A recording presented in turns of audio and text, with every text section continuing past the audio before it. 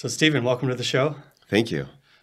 Piecing together a bit of your background, I see that you started your own precious metals company, and that seemed to be right around when you came out of university. So I'm curious how, like, such a young dude decides to go into precious metals, which to me seems like an old man's game, lots of gray hair.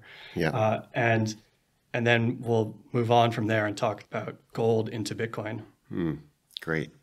Yeah. So I was investing in precious metals well before my business, and I had a part of it was my interest in money and what money is derived from, and when we look at what money is, we see that there are certain times where things like precious metals were a form of money. So it was a great way to preserve your wealth as almost like a savings account.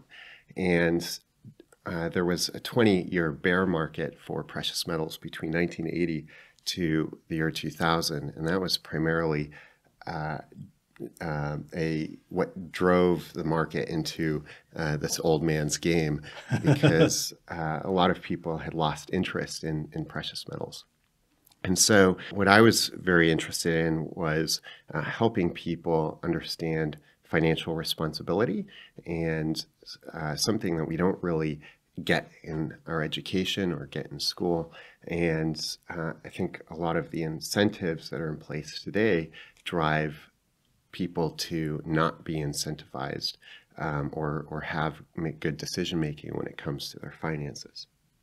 And so I didn't start the company. I actually bought it from a friend in university, and he wanted to go into banking. I saw a lot of potential in the industry, and so I was really fortunate in that gold and silver were starting to appreciate substantially in the early 2000s. So I actually liquidated some of my precious metals holdings to buy the company, and what was very small grew into quite a large business. And part of the reason why was because we managed to use the internet to promote and sell our products, where a lot of people in the precious metals industry, as you pointed out, are over the age of 50.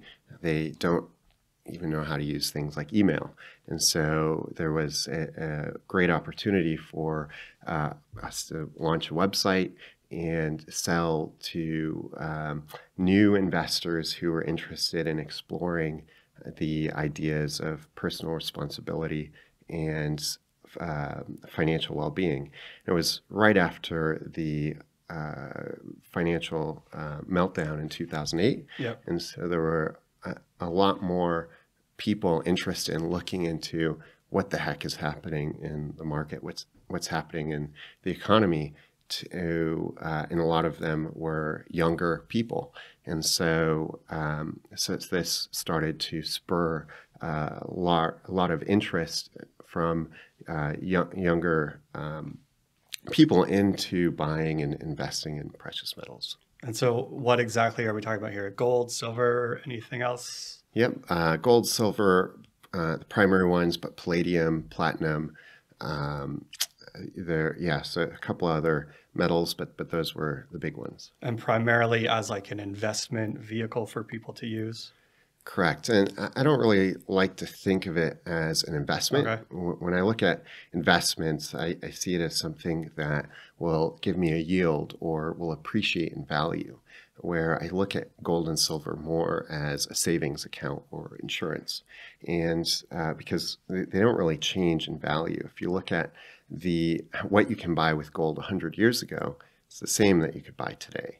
If you look at the average income that people make in gold, 100 years ago, people were earning about 1/10 of an ounce of gold a day. Today, the average income is about 1/10 of an ounce of gold a day. And so... Okay, so can I just get stuck on this a bit? 100 years ago, we were earning about the same in gold terms. Is that because the price of gold in dollar terms has gone up? How does that work? Yeah, so and you can even look 300 years ago. So your purchasing power with gold over the last 300 years hasn't changed. So you can buy a car, a horse. You couldn't buy a car because they didn't exist, Right. but with the same amount of gold today as you could 300 years ago. And that is one of the key elements that make gold a great form of money, is that it's stable. And so when we look at the value of gold hasn't changed.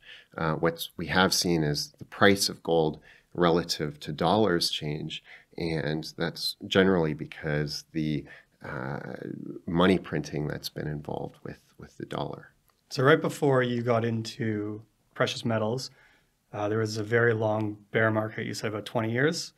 And was that affected by the relative value staying flat or going down? It was affected by a few things, but primarily in 1971, that was the year that we left gold as the monetary system of the world. And at that time, 35 US dollars bought 1 ounce of gold. And it was pegged that way for many decades. And there were a lot of countries in the world that pegged their national currencies to the US dollar, believing that the US dollar would always be pegged Right. to gold. So rather than pegging their national currencies to gold, they believed that the US dollar was as good as gold. And during the 50s and 60s, the US government had a lot of expenditures. They were in war in Korea, they were in war in Vietnam, and they had to fund it. So they funded it by creating more paper dollars than what could be backed by their gold reserves. And so it was the French that tried to redeem their dollars for physical gold, because basically that was the peg where a country could redeem US dollars for an exact amount of gold. And so when the French went to do that in 1971, the US said, oh, we can't do that. And I think that's really the date that they declared bankruptcy. Right. There's this famous website, WTF happened in 1971. So the French thing, I'm sure I've heard the story, but I can't quite place it. Was that directly responsible, or were they already planning on like ditching the gold standard, and then French came along and they're like, well, now's a good time to get on with it? Yeah, I don't know for certain, but my guess is the French were trying to see whether they would actually be honored. Okay, calling the bluff. Yeah, Okay. But I think things were already in the works, and so what was $35 to an ounce of gold for decades quickly went from 1971 to $800 an ounce of gold in the late 1970s. And that was driven through this excessive money printing. And that was responded to by Paul Volcker, who was the chairman of the Fed at the time, increasing interest rates. And interest rates went to double digits. And that was really what burst the bubble and the gold price. And so that's when we started to see the gold price dropping, primarily as a response to the managers of the dollar saying, well, maybe you guys are doing a little bit better as stewards of the US dollar, and being a little bit more conservative about how you're managing it.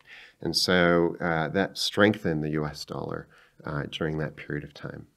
Okay, so do you still see gold as a savings tool? I think, yeah, so I don't see gold as money anymore. I think that time is long past. I think it's being depegged as a storage of value and transitioning itself more towards industrial use. And if you think about gold's properties, it's one of the best conductors of electricity in the world. And so most smartphones have gold in them, in their CPUs. And there's lots of different industrial use. So we're seeing that transition of gold away from storage of value and more towards other use cases. And so this puts less demand on gold as a storage of value. But we already see something like 50% of gold as jewelry. And we love shiny objects, right? And that's not going to change. But I think it's dual purpose, especially in places like India, where it's jewelry and that form of savings. Slight sidebar here. Have you seen, I think it was the Turkish story, they announced they found like massive reserves of gold. It might not be Turkey, I'll have to check that. But something like as much gold has ever been mined. They said, oh, we found a new reserve. What do you think that does to the gold market?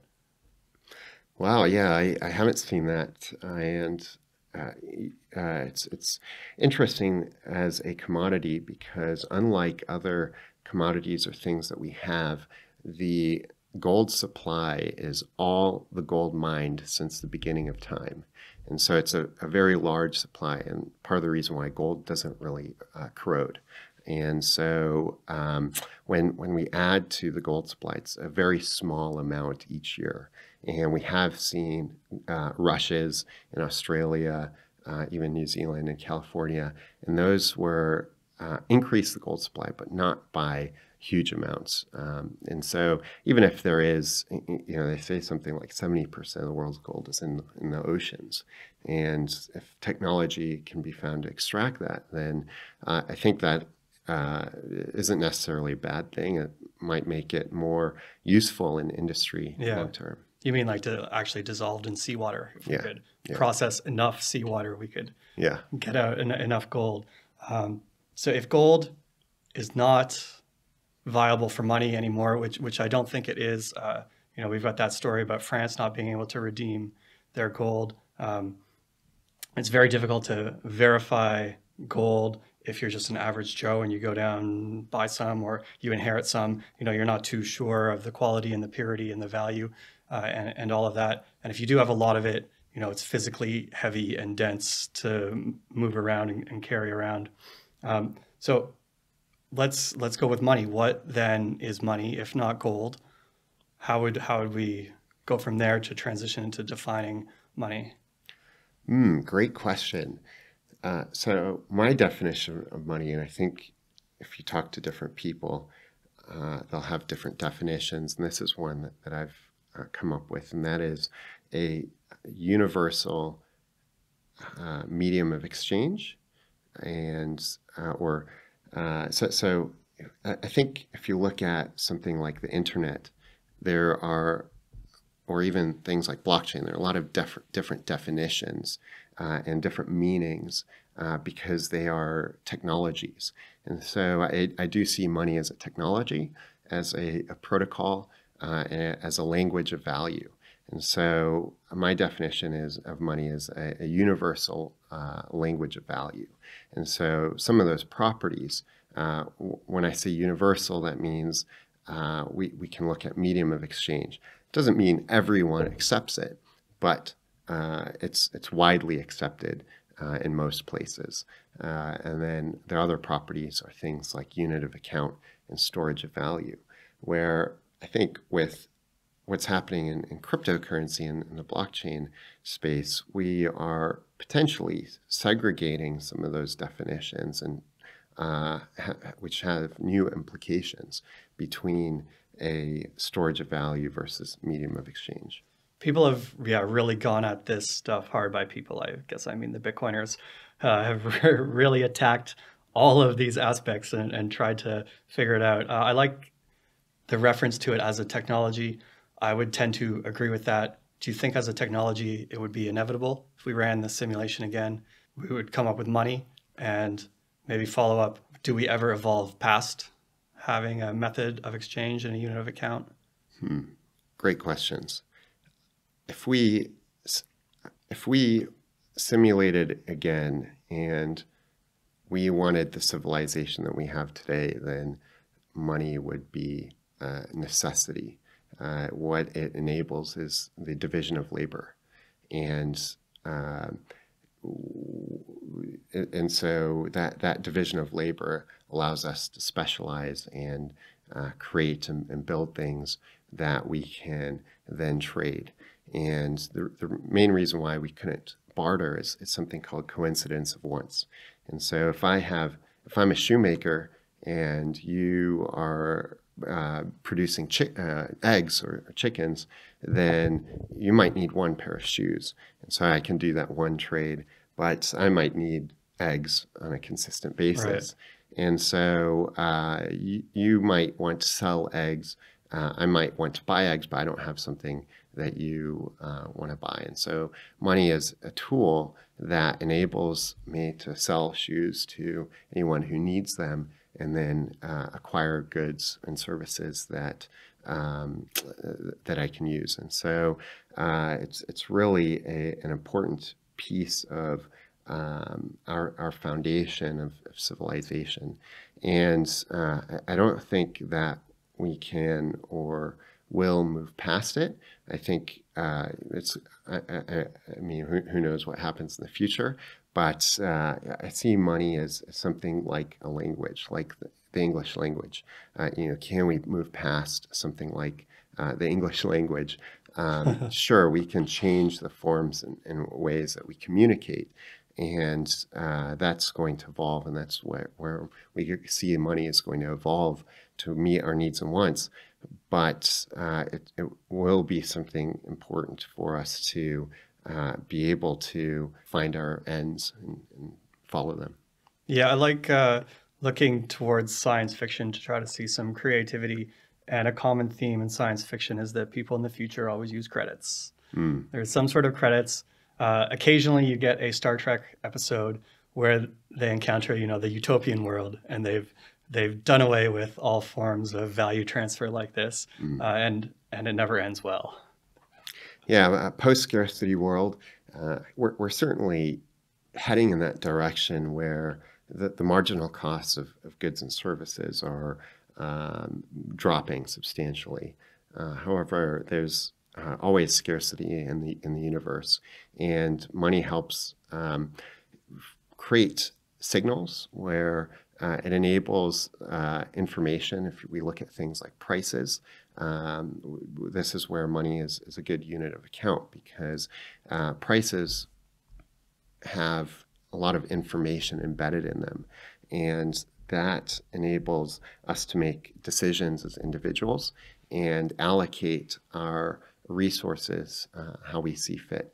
And so when we look at and this is where it's important to have that stable form of money, because when you start tampering with it, then it prevents us from making informed decisions. And so it creates distortions in the market, distortions in prices, and can cause really negative outcomes. So some of these things, if I pick up on a few keywords here, the marginal cost and scarcity and hard or sound money, these are kind of fundamental tenets of Austrian economics. Is that how you see that as well? In some ways. So Austrian School of Economics is a branch of economics that looks at economics from the lens of human action and the choices that individuals make based on the constraints in the market.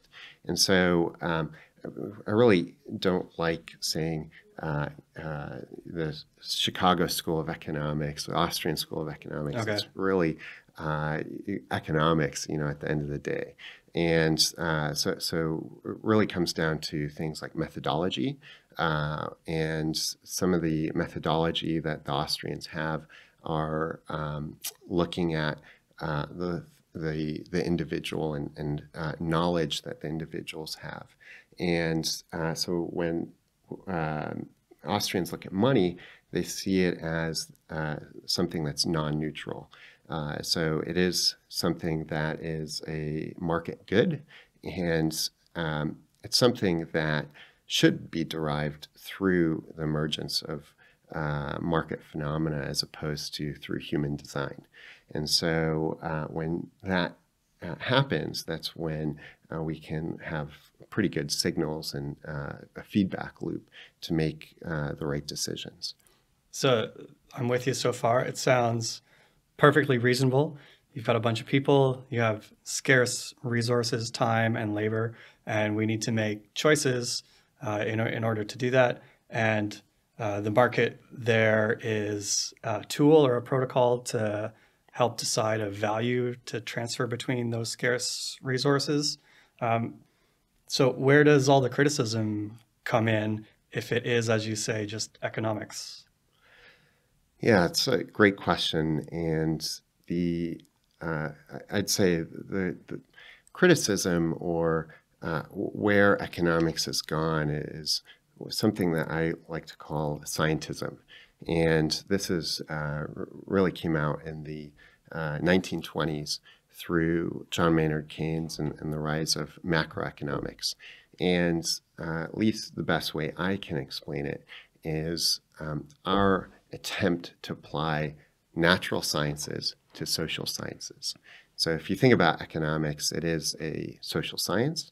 And when we attempt to apply natural sciences to the social sciences, we start presuming and attempting to play God.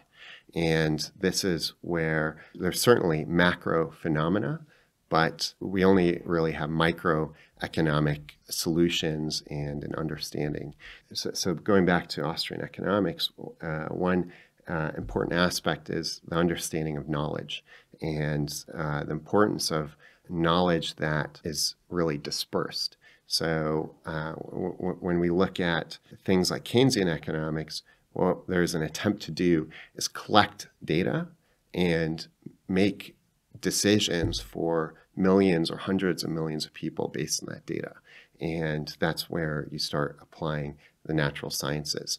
But at the end of the day, it's impossible to collect enough knowledge and enough data on millions of people and their individualized and personal interactions and actions, and to be able to then decide or make decisions that impact those millions of people. So this centralization is really us trying to play God. That's the human design. And so that inevitably leads to unintended consequences. And so rather than let money emerge through the market, we've created a monopoly on money and have prevented all competition. And by trying to collect data such as CPI and unemployment and various aspects of what's happening in the economy, a committee or group of people then try and decide what the interest rate should be, for example. Yep. And rather than let the market and supply and demand decide what the interest rates are. And so when you try and control this through central planning, through top-down committees, you start impacting those people on the margin. And so there's been a concerted effort to promote that form of economics because it enables or empowers entities that have a monopoly on force, to have a monopoly on money to continue what they're doing. And so if you look at where things like funding for economics come from, it's very much heavily funded through entities like the government. And so they have an incentive to fund economists that say they should spend more money or print more money. For sure. And that's very much in their interest. And so when we start looking at things like what causes recessions and booms and busts, the economists don't really have a good explanation for it. Whereas I think the Austrian economists and a number of them have fairly good explanations, and it really comes around to creating distorted signals in the market. When you create more money than what there should be in the market, you are signaling that interest rates are lower than what the market rates are, and businesses are making those decisions and individuals are making those decisions. So this is where we see a lot of borrowing based on extremely low or suppressed interest rates. So businesses and individuals... Heaps, right? They can borrow practically for free compared to, getting a mortgage on a house or something. Exactly. And so by distorting the interest rates, by distorting the signals in the market, the businesses and individuals are making decisions based on those distortions. And so when a business borrows money expecting a specific interest rate, which isn't really the market rate, when those interest rates correct, because they have to eventually, the businesses realize that they malinvested. So investment happened or occurred in capital that shouldn't have been invested in. And this results in individuals and businesses and people going bankrupt. And so that's kind of what we saw in 2008 and many other recessions in the past, and could be something that we are experiencing now. Yeah, okay. So a lot to unpack there. I'll just comment on a few points. So this idea of data, right? So I am on the natural sciences side of things. And just to clarify here, between social sciences and natural sciences, you're talking about involving people in the social side. And the natural sciences, we can, in some sense, remove ourselves from an experiment, collect some data, and hopefully different people can achieve the same results. Physics famously is, the most natural or the original natural science in that sense. So to me, the idea of collecting data and applying it to a large group, that sounds okay. Why shouldn't we try to do that even as economists and even as using people as our points of data? Yeah, great question. And part of it is we don't have the same outcomes every time. And so, for example, if you try and look at a specific good, something like ketchup, and we see that there's a certain amount of ketchup produced every year, and there's a certain amount of ketchup that's bought every year. When you can't really predict things in the future like a drought or famine or people's personal preferences, which may change if everyone starts liking mayonnaise more in the future. You can't predict that we'll have the same output of ketchup or tomatoes. And so there's so many different variables that when you start applying the natural sciences to economics, you can really come to any conclusion that you want.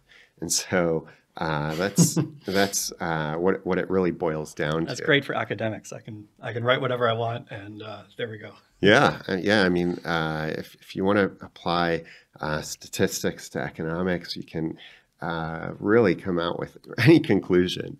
That's it's pretty crazy when you start drilling into it. And so economics is more a priori. It's a lot more deductive reasoning, and what you could do as an economist is look at people's constraints and their incentives and try and understand what they would do next. But you would be able to do that looking at a generalization. You wouldn't be able to predict that for 10 million people, for example. Right. I'm thinking of, to go with the mayo and the ketchup example, of course, the Kiwis, they blend them together, right? And they call it tomayo. I've never bought one, but I'm sure it's fine. So when you walk into a supermarket, right, sometimes you don't even know what you're going to buy. But somebody that is buying all the food and stocking the shelves for Countdown, they know that somebody's going to go pick up that bottle of tomato off the shelf. And so what I'm thinking here is, like, do the data analytics and the data scientists that are working, for the retailer, are they able to draw these aggregate conclusions based on those data points that are coming in? And does that abstract the shopper out of it? And so, so maybe like the the countdown data scientist is more of an economist than the economist who is trying to say, oh yeah, Jeff wants that bottle of Tomeo. But the person at Countdown says, out of 20,000 shoppers this week, we're going to sell 35 bottles.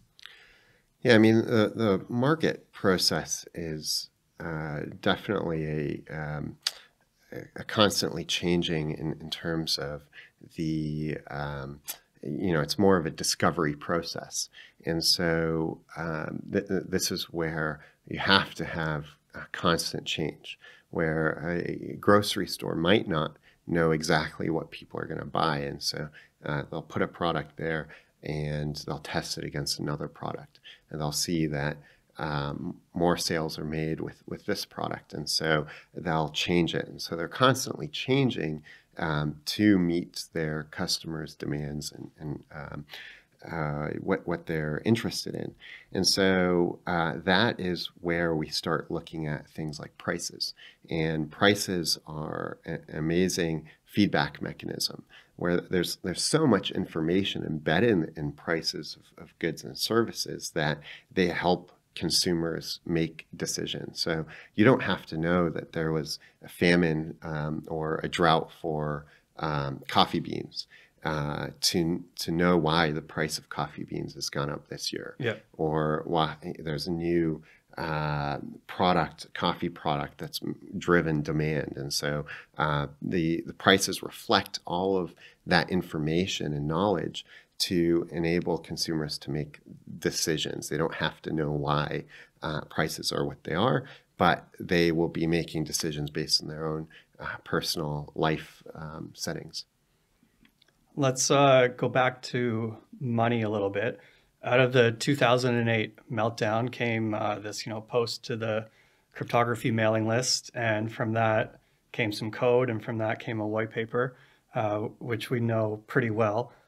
Where do you place in all of this in terms of, studying Austrian economics, looking at preferences, dabbling in gold, and then now you run a digital asset company? So, take us back to your earliest discovery of Bitcoin. Yeah, so my earliest discovery was me laughing at it and thinking, how could this intangible thing have any value? And it was a friend from university who set up a contract with me to create gold coins with the Bitcoin logo on it. And that was in 2011.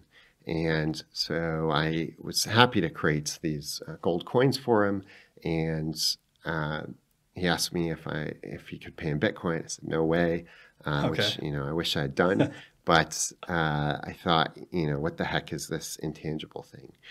But my studies in, and particularly one economist, F.A. Hayek, helped me understand not to be a gold or silver maximalist, that the market is constantly evolving and we can have better forms of money.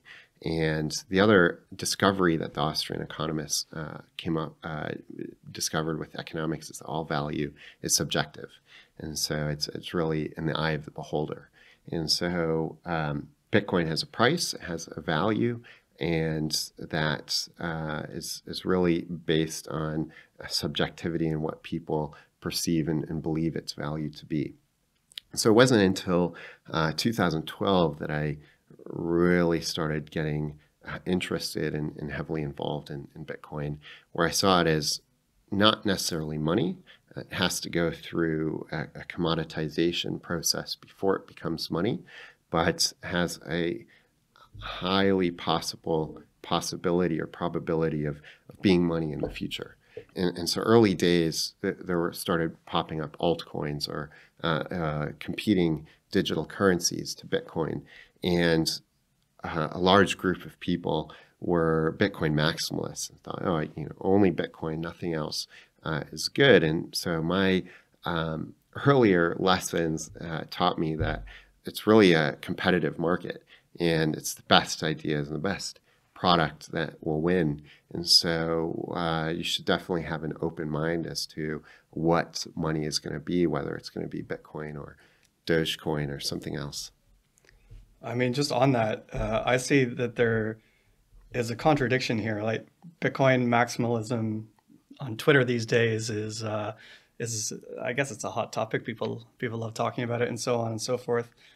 Another point I have here, right, is that the Austrian economics kind of branch or system meshes so well with Bitcoiners. They've really picked this up and run with it. And so is there a contradiction here that the free market can decide on the best outcomes or price the most valuable commodity if it's Bitcoin in the earlier days, compared with a maximalist who says, no, Bitcoin, it's done. That's the one. Anything else has no chance. Yeah, I think, I mean, there's a lot of different reasons why people might say that or believe that. And you can see that with somebody like Peter Schiff, who says gold is the only form of money or sound money, and Bitcoin and everything else is crap. And so when we look at Austrian economics, the idea, and particularly Hayek, he had really explored this concept of spontaneous order. And it came about looking at the natural sciences and seeing things like evolution. And that is really a spontaneous order in itself, and looked at how they impacted humans from a social science perspective. And so we have many different spontaneous orders in our daily lives, English language, for example, where it's an evolving piece of technology where we don't really know what word is going to be in the English language next year or which ones are going to get thrown out. So it's unpredictable. The market is a spontaneous order, prices, and the competitive nature of everything, really. So another example would be looking at something going viral, like a meme or a video. Nobody can really predict that. And so I think Bitcoin maximalists really need to question or look at the value in the competitive market, where it's likely that there will in the future be one primary form of money, but we don't really know what that is. And it's presumptuous and trying to play God if we assume that it's going to be Bitcoin. We can't really say for certain, because it's this evolving, spontaneous mess that's happening, and it's going to take years and years to flesh out. As a technology, I would say it has gone viral. It's new, and the people that know about it seem to be a bit bonkers, and a lot of people are still very dismissive. But there's enough of a blip there to say that it definitely has gone viral. Can we talk about some criticisms of Bitcoin? I want to hear what you have to say. So I was listening recently to an economist on a podcast, and I was kind of following along, and I was with it.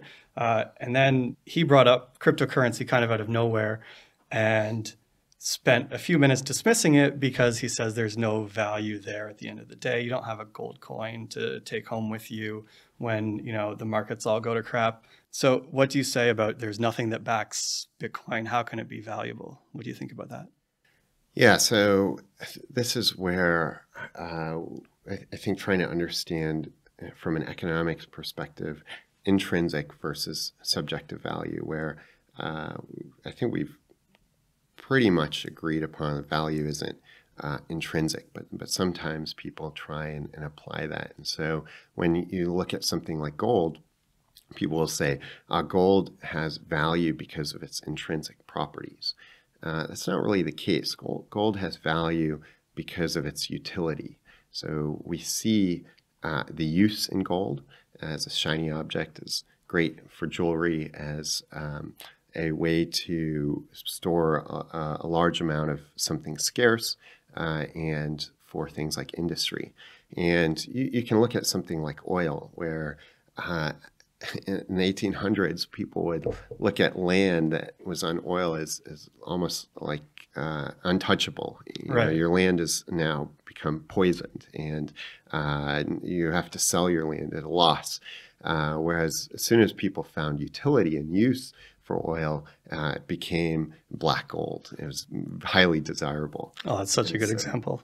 And so when we look at Bitcoin, its value is derived from a few different things. And one is its utility, and the other is speculation, or the idea that it might have future utility or value.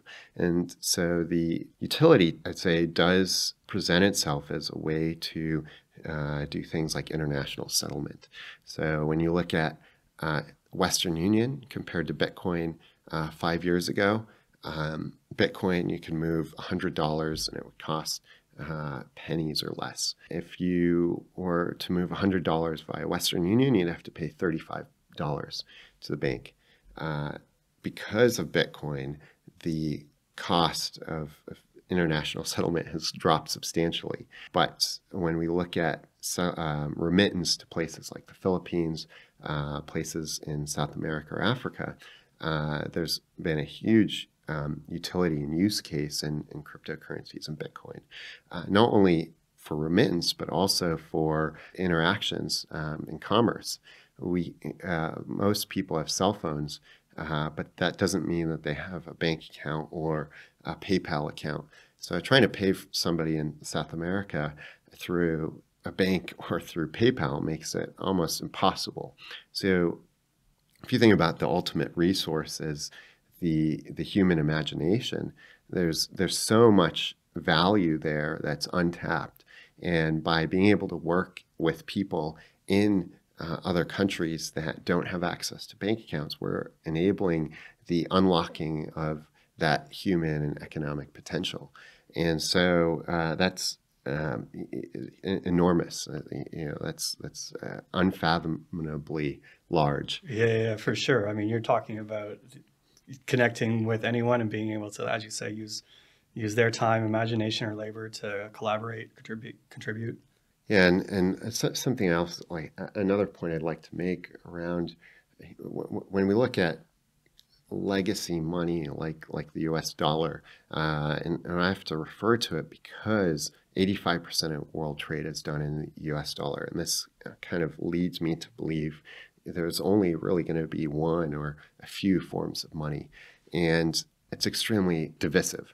And so it's preventing people in certain countries from being able to participate in global economic activity, where most of those people in those places are just like you and me, and that's places like North Korea or Iran. And so they cannot access information, ideas, and trade with everyone else because they're cut off from the financial system. And when we look at Bitcoin, you find there are people in Ukraine, you find people in China, in Russia, in New Zealand, in Venezuela, the US, all working together, collaborating to improve Bitcoin and blockchain. So it's creating a lot more collaboration and cooperation as a universal language of value compared to something like the US dollar. So it's enabling a lot more global cooperation, which is something that we want to have more of. So, I mean, you're painting quite a grand picture here. Could you say that it's not just a monetary network then, it's also maybe social or some other kind of network? Yeah, I mean, it's very much a social network by many means, because of the coordination and participation from millions of different people with their own ends doing their own thing, but they have some kind of connection to this. And it's enabling a new form of governance where you don't need the likes of PayPal to interact with each other. We can do so directly, and that's pretty amazing to see. So I think it's a great, tremendous use case. Is it enough? If we look at some of the technical criticisms, being that it's slow and expensive, is it going to survive given potential scaling issues? Yeah. So I didn't go into the criticisms, and 2013, 2014, Bitcoin was mind-bogglingly amazing, where you could send $1 million and pay 3 cents, or maybe even send a transaction for free. And 10 minutes was a lot faster than the legacy banking system. In fact, some places like the US, they still use checkbooks.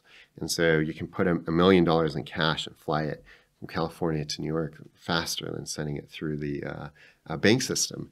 So there's still, we still see a lot of slow use cases when we look at legacy systems. But when you look at currencies or cryptocurrencies that are competing with Bitcoin, then we start looking at Bitcoins as being potentially slower. If I'm trying to send it to another service and I'm waiting for 3 confirmations, I'm sitting around for 30 minutes, and that's a challenge. I think that we don't really have the answer.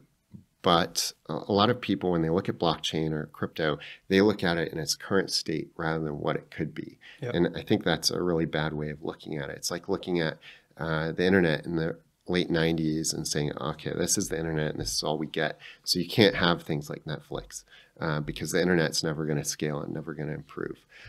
We certainly have scalability solutions and opportunities that are being explored and being developed. The amazing thing about Bitcoin is its ability to adapt and change and evolve, where the source code of Bitcoin today is completely different from when it was launched in 2009. And so if there's a new innovation, Bitcoin can adopt it. And I think we are moving into a new environment where that you might have something like a transaction layer and a settlement layer, where Bitcoin is the settlement layer, and for scalability, other solutions, layer 2 solutions, what they call them, enable the instant transactions or payments that can occur, so enabling much higher throughput of transactions. Now, the other area that I think is important to, which we do a really bad job in our industry, is defining crypto assets. And people will say, oh, there's 20,000, 20 million or millions of different cryptocurrencies.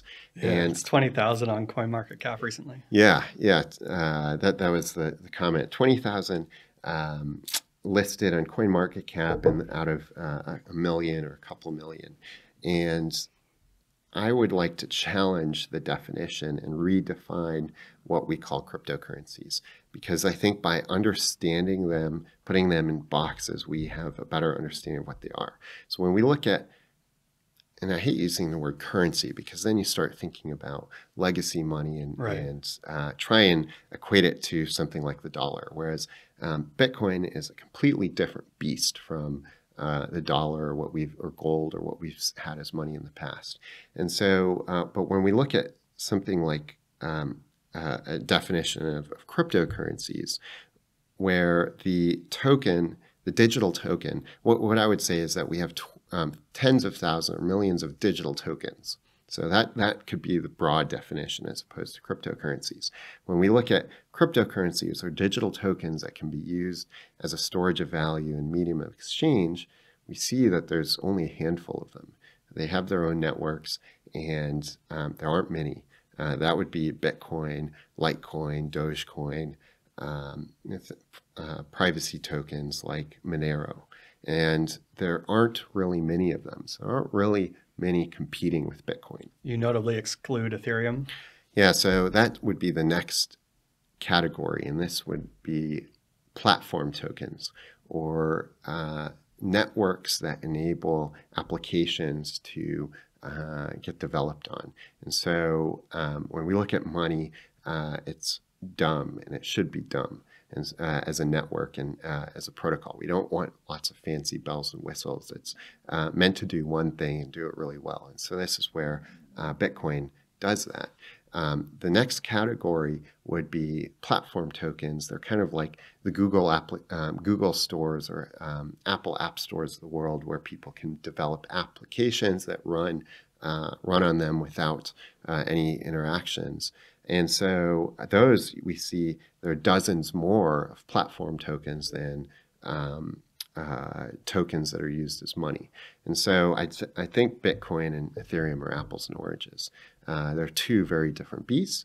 I think they work well together. And so the next category after platform, so each one there's a lot more. And I think part of it is the cost of executing it and building that infrastructure. You know, the one thing you said, oh, Bitcoin's not backed by anything. Well, technically that's true. At the same time, there's also this multi-billion-dollar mining infrastructure that's very tangible that is securing the network. And so when we look at platform tokens, there's a lot more than there are cryptocurrencies. And then when we look at applications or application tokens, there are thousands of them, tens of thousands. Yeah. So those are the applications built on top, and they don't have their own blockchain because of the cost. They are using the security of the platform tokens to launch their apps. And then the other would be asset-backed tokens. Those are stable coins backed by stocks or homes or gold or dollars. We had a new semester start recently, so we had a group of students in our cryptocurrency class. And so on day one, I point them to CoinMarketCap. And I'm like, so go explore, and we're gonna write down some words and start to piece together how all this stuff goes. And right away, if you're new to it, you're under the impression that these are all cryptocurrencies, meaning that they can be used to transfer value, and also that they're all blockchains. And so even that first step, that takes a bit to get over and filter through. And it's not obvious on a website such as that where the lines are drawn. Earlier, you mentioned about this idea of, humans using the network to not only transfer value, but then you can, unlock potential and you can collaborate. And so, in terms of a cryptocurrency topic, this sounds a lot like a DAO, perhaps like a decentralized autonomous organization. Do you see more of that happening going forward? Is that on your radar at all? Yeah, I think for me, one of the biggest light bulb moments was learning about DAOs and how they work. And that when I got into Bitcoin, there was no such thing as blockchain. There was little b Bitcoin, which was the unit of account. And there was big B Bitcoin, which was the network. And that ended up being Bitcoin and the blockchain. And so the industry was trying to flesh out our definitions and understandings. And once there was a differentiation and understanding of the two, more ideas started to come through. And it was Vitalik's essay on DAOs. I think it was called Decentralized Autonomous Corporations in 2014, that really opened my eyes to the potential of crypto and blockchains that expanded far beyond Bitcoin as money, and opportunities and the potential for innovation and what we're going to see is I think we're just at the cusp. And so what I see as Bitcoin is probably the first DAO where it doesn't really have a marketing team, but if you buy Bitcoin, you're probably going to tell somebody about it. So it's creating this collaboration and cooperation of people that is a lot looser than, say, a corporation. And I believe that DAOs are restructuring the way that we are organizing capital, and that is both human capital, human resources, and physical capital like factories and coffee shops and cafes and businesses. And so I think that they are or have a major implication to corporate structures and corporate hierarchies.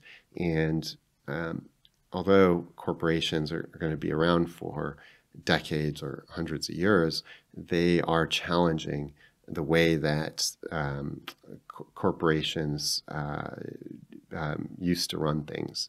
And we see that a big aspect of why we have a corporation is to capture the labor market. Transaction costs and labor enable or require something like a corporation to monopolize somebody's time and skills. And DAOs release that human potential where you might have a certain set of skills that are useful in a project or used to be in a corporation for a very specific task. But then once that's done, they need a new set of skills where it might be similar to yours, but ranked differently. You know, you might have 15 different skills that are ranked, but now you can work for many different DAOs with your skills and help create a lot more value for them. And so when we look at something like a corporation, it's very much a pull system. So the pull system is you have somebody at the top, a manager, they're telling you what they want. They're telling you what to do and what you should be doing. Whereas for a DAO, it's very much a push system. You receive value based on how much contribution you make to that network. And so it's very much flipping the way that we look at things like work on its head. You know, corporations took a few hundred years to work out their structures, and DAOs have only been around for a few years. So Right. it's through this market process of trial and error, succeeding and failing, will we start seeing DAOs flesh out and really thrive. But that's going to take a long time. So you see it as being much more than just volunteer effort. You actually see that, you know, people can contribute to DAOs and earn for their labor. And in that sense, a successful DAO could actually challenge a corporate that is maybe doing a similar thing in a similar industry. Absolutely. They're enabling new forms of businesses, new opportunities that are open to entities that might not even be human. So they're enabling algorithms, or what you might call AI, to manage a business and generate revenue without any human ownership or cooperation. And so it's really enabling all kinds of new ways that we can interact with each other. And it comes down to capital, utilizing capital a lot more effectively. And so a great untapped area, I would say, would be something like insurance, where there are a few insurance projects or a couple of insurance DAOs, but that's a $100 billion plus industry, $1 trillion industry. And the capital and overhead is very inefficient and ineffective in the way that it's managed today. And by enabling, and also it doesn't really meet the needs of the consumer. And by enabling a insurance-backed DAO as one of thousands of ideas, I think we're going to have a lot better solutions in the way that we look at something like insurance. Are there any particular examples you've been following that you think maybe have a chance of succeeding or are interesting? Obviously, insurance. Yeah, I mean, there's a couple of insurance projects that I like. I'm not, the idea has been around for a long time. I'm not going to throw out specific names, Okay. but it's insurance and use cases in blockchain have been around for a long time, but have been challenging to implement until the rise of decentralized finance, because it's enabling a on-chain solution product that can solve a solution in that space. That and so it's enabling the growth of insurance as a product, but we're just early days in that regard, and I'd love to see more customizations where you can buy an insurance policy for 37 minutes and it's customized for exactly what your need is, whether you're riding a bike or jumping in an Uber or something like that. Yeah. It's going to create really exciting new use cases that we haven't had. So the consumer is going to benefit. Right. That's not even like a micro transaction. It's like a micro service or insurance on demand of some kind. Okay, we are pretty much out of time. Are you up for some rapid fire? Sure. Okay, first one's nice and easy. What's your favorite place in New Zealand? Favorite place in New Zealand, I would have to say Queenstown, but really just the mountains down there remind me a lot of Colorado and Denver, and it's such a beautiful, beautiful, magical place. Nice, good review. University or YouTube? Nowadays, YouTube. Nothing wrong with that. Are we in a recession? And I'm thinking about how the White House has recently redefined the term recession. Yeah, hard to say. I guess it depends on what you would define as recession, but it's certainly looking like a lot of bad things happening in the world, and people are saving and preserving their wealth as opposed to having a lot more economic growth. So very likely. How long until the U.S. loses reserve currency status? Can we set the over-under at, say, 50 years? Would you take under or over? Under. You take under, which could well put it in our lifetime. Yeah, I mean, if you asked me some time ago, we would have thought I was crazy saying, oh, it's going to happen in our lifetime. But everything that's happened since 2019, I think, has really made it more and more inevitable with the excessive money printing. Can proof of stake be a basis for sound money? Ooh, tricky one. You can't say no because it's really going to be up to the market to decide. But my idea or theory is that it's probably going to be some hybrid proof of work, proof of stake. And last one, who is Satoshi? Ooh, I'm leaning towards it being a group of people, and likely Hal Finney would be one of those, but who knows? We really don't know. I'd love for it to be Dorian Nakamoto, but I don't think that's the case. Stephen, thank you very much for coming by today. Yeah, thank you. Thanks for joining us, folks. Look out for the next episode of the Blockchain New Zealand podcast, probably in the same spot you found this one. Cheers.